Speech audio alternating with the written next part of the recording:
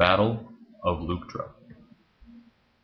The Battle of Leuctra was a battle fought on July 6, 371 BC, between the Thebans and the Spartans and their respective allies amidst the post-Corinthian War conflict.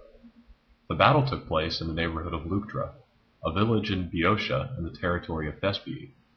Theban victory weakened Sparta's immense influence over the Greek peninsula, which Sparta had gained since its victory in the Peloponnesian War. Prelude.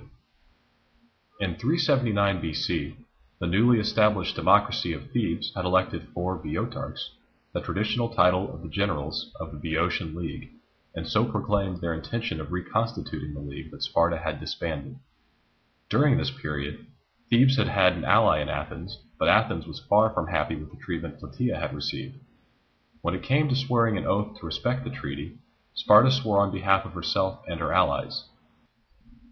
When Epaminondas came forward asking to swear on behalf of the whole Boeotian League, the Spartans refused, saying he could swear as the representative of Thebes or not at all. This Epaminondas refused. According to Xenophon, the Thebans signed as the Thebans, and asked the next day to change their signature to the Boeotians, but the Spartan king, Agesilaus, would not allow it. In this, Sparta saw an opportunity to reassert their shaky authority in central Greece. Hence, they ordered the Spartan king Cleombrotus I to march to war from Phocis. Rather than take the expected, easy route into Boeotia through the usual defile, the Spartans marched over the hills via Thisbe and took the fortress of Crusis, along with 12 Theban warships, before the Thebans were aware of their presence. It was here that a Peloponnesian army, about 10 to 11,000 strong, which had invaded Boeotia from Phocis, was confronted by a Boeotian levy of perhaps 6 to 7,000 soldiers. Initially, the 6 Boeotian generals present were divided as to whether to offer battle, with Epaminondas being the main advocate in favor of battle. Only when a 7th arrived, who sided with Epaminondas, was the decision made. In spite of inferior numbers and the doubtful loyalty of his Boeotian allies, the Boeotians would offer battle on the plain before the town. Battle. The battle opened with the Spartans' mercenary peltasts, slingers, javelineers, and/or skirmishers, attacking and driving back the Boeotian camp followers and others who were reluctant to fight. According to Xenophon, the Boeotian camp followers were trying to leave the field, as they did not intend to fight. This Spartan action drove them back into the Theban army, inadvertently making the Theban force stronger. There followed a cavalry engagement, in which the Thebans drove their enemies off the field. Initially, the Spartan infantry were sent into disarray when their retreating cavalry hopelessly disrupted Cleombrotus' attempt to outflank the Theban left column. At this point, the Theban left hit the Spartan right with the sacred band of Thebes, led by Pelopidas, at its head. The decisive issue was then fought out between the Theban and Spartan foot. The normal practice of the Spartans, and indeed the Greeks generally, was to establish their heavily armed infantry in a solid mass, or phalanx, some 8 to 12 men deep. This was considered to allow for the best balance between depth, the pushing power it provided, and width, i.e., area of coverage of the phalanx's front battle line. The infantry would advance together so that the attack flowed unbroken against their enemy. In order to combat the phalanx's infamous right-hand drift, see article Phalanx for further information, Greek commanders traditionally placed their most experienced, highly regarded, and, generally, deadliest troops on the right wing, as this was the place of honor. By contrast, the shakiest and/or least influential troops were often placed on the left wing. In the Spartan battle plan, therefore, the Hippes, an elite force numbering 300 men, and the king of Sparta would stand on the right wing of the phalanx. In a major break with tradition, Epaminondas massed his cavalry and a 50-deep column of Theban infantry on his left wing, and sent forward this body against the Spartan right. His shallower and weaker center and right-wing columns were drawn up so that they were progressively further to the right and rear of the proceeding column, in the so-called echelon formation. The foot soldiers engaged, and the Spartans' 12-deep formation on their right wing could not sustain the heavy impact of their opponent's 50-deep column.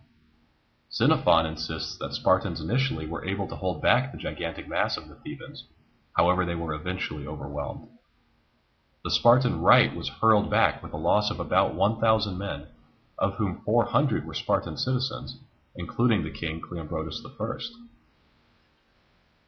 Rustow and Cochley, writing in the 19th century, believed that Pelopidas led the sacred band out from the column to attack the Spartans in the flank.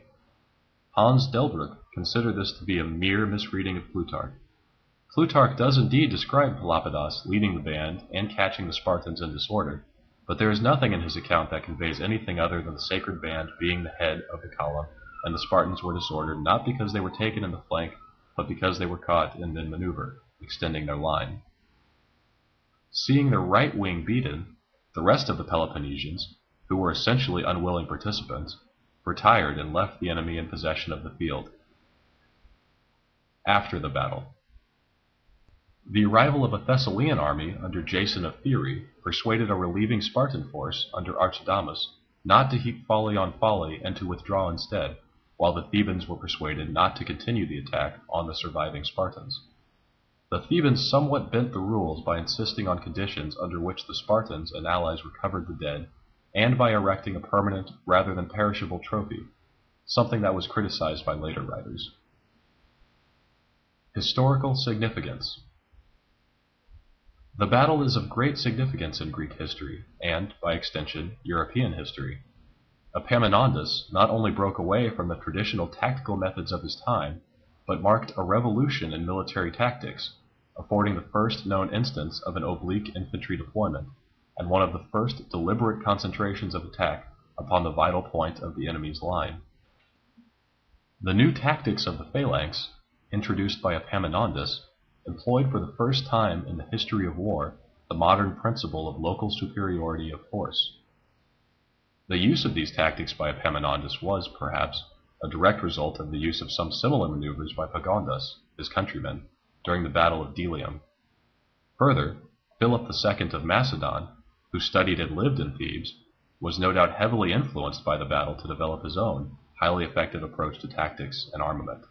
In turn, his son Alexander would go on to develop his father's theories to an entirely new level. Historians Victor Davis Hanson and Donald Kagan have argued that Epaminondas' so-called oblique formation was not an intentional and preconceived innovation in infantry tactics, but was rather a clever response to circumstances. Because Epaminondas had stacked his left wing to a depth of 50 shields, the rest of his units were naturally left with far fewer troops than normal. This means that their maintenance of a depth of 8 to 12 shields had to come at the expense of either number of companies or their width. Because Epaminondas was already outnumbered, he had no choice but to form fewer companies and march them diagonally toward the much longer Spartan line in order to engage as much of it as possible. Hanson and Kagan's argument is therefore that the tactic was more dilatory than anything else. Whatever its motivation, the fact remains that the tactic did represent an innovation and was undoubtedly highly effective. The battle's political effects were far-reaching. The losses in material strength and prestige being an inestimably important factor in the Peloponnesian War, sustained by the Spartans at Leuctra and subsequently at the Battle of Mantinea, were key in depriving them forever of their supremacy in Greece. Therefore, the battle permanently altered the Greek balance of power, as Sparta was deprived of her former prominence and was reduced to a second-rate power among the Greek city-states. Theban supremacy in Greece was short-lived, as it was subsequently lost to the Macedonians, led by Philip II. Popular culture. The battle is fictionalized, though in some detail, in David Gemel's book, Lion of Macedon, which includes the significant deviation from historical canon, and that it is credited to a young Parmenion instead of Epaminondas, who serves merely to gain permission to carry out the echelon tactic.